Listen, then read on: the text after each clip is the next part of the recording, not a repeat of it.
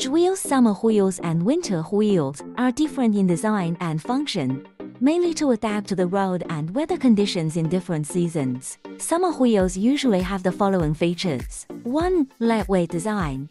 Summer wheels usually adopt lightweight materials and structures to reduce the rotational inertia of the wheels and improve the acceleration and handling performance of the vehicle. 2. Good heat dissipation. Summer temperatures are high, and wheels generate a lot of heat during driving. Summer wheels usually have better heat dissipation performance to reduce the temperature of tires and braking system and improve driving safety. 3. Appearance design. The appearance design of summer wheels is usually more fashionable and personalized to meet consumer demand for vehicle appearance. Winter wheels usually have the following characteristics. 1. Good durability. Winter temperatures are low, the road is slippery, and the wheels are easily damaged.